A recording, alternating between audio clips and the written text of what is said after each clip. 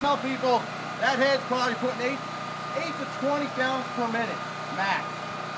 We carry a hose in a fire apparatus, we go to the fire, it's 100 gallons per minute. I guys can do the math, right? So I'm saying there's not a lot of water with all along. Okay. And with the new technology, sprinkler heads, they have concealed heads, which I showed some guys in the back.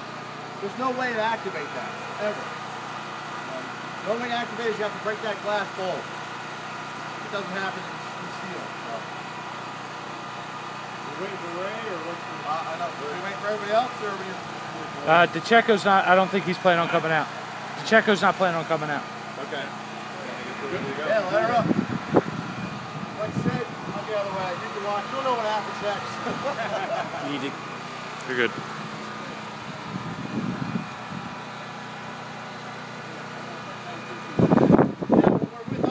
We have electronic starter, so kids and parents don't see us actually light the fire. Of course, our battery don't work right now. We don't have a lighter, so we're doing the old-fashioned way. What was that back? Matches don't work. That's another one. We got a few smokes.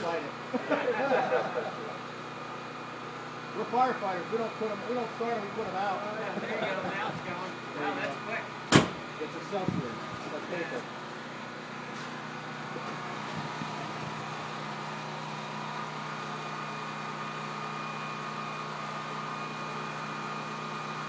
It don't take much. It's what? Less than a minute. Not even a couple seconds.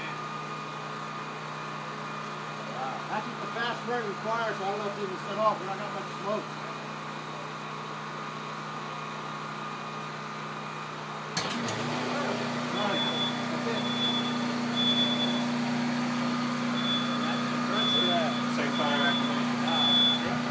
Smoke once the fire is out.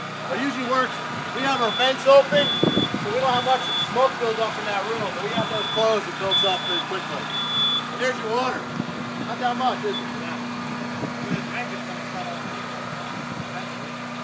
Yeah, right. Yeah, We'll let it run for usually 30 seconds, 45 seconds, then we'll close it. We'll be able to see what's left. Yeah. Put it in.